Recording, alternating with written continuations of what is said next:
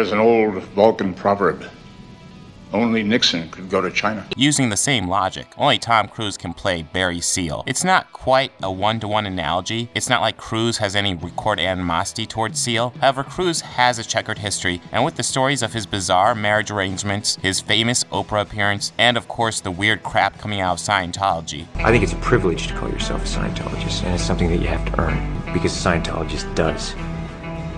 He or she has the ability to create new and better realities and improve conditions. Cruise's history has been very mixed. He was liked by the public, then fell out of the public's good graces, then was eventually liked again. Only someone with such a reputation could play a character of such questionable morals as Barry Seal and still have you root for him. American Made tells the true story of Barry Seal, a TWA pilot who got an offer to work from Schaefer, Domhnall Gleeson, for the CIA. He soon starts taking surveillance videos overseas when he stumbles onto a drug cartel. A little talk of money and he becomes a drug smuggler. When the CIA learns of this, they decide to enlist him to transport guns to the Contras. Pretty soon, Seal has a thriving drug smuggling and gun running business. Seal is very much the protagonist, but definitely isn't a good guy. Though the movie doesn't pass any judgment and just sticks to a story about a man trying to provide for his family and eventually provide a whole lot more, that's where Cruise comes into play. You may not like what Barry is doing, you may find his actions morally reprehensible, but with Cruise in the role, you end up liking the character despite all these issues. Like many movies based on a true story, facts are almost certainly jumbled up a bit for drama. Doug Liman used the narrative not to be critical of Barry Seal, but to be critical of the CIA and the Reagan administration. It makes sense since they were the ones in control. If Seal didn't take the job, they'd just get someone else and we'd just get a movie about that guy now. This is all just background, however. Liman adds a lot of flair to the movie to set up the time period and to also make it less jarring when we cut to the copious amounts of stock footage used in this movie. But this is very much a Tom Cruise film. His performance is what keeps the audience engaged. You spend the movie rooting for him, then wondering why you'd root for such a person. American Made does have a stretch where it drags a bit when Barry gets his business going and things just seem to run as expected for a while, but it's short. Overall, the movie was an interesting character study of a man with no real morals doing whatever he can to make money. You can go truly far in this world if you aren't willing to let silly things like laws and ethics stand in your way. Barry Seal seems like a terrible person, but I did enjoy spending 2 hours with him.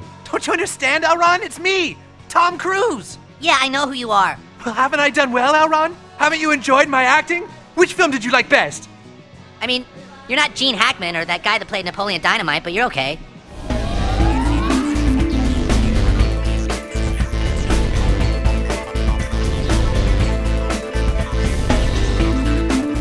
Hey, if you like this video, please make sure to hit that like button and go ahead and subscribe. That helps me out a lot. And if you really love this video, consider visiting my Patreon page.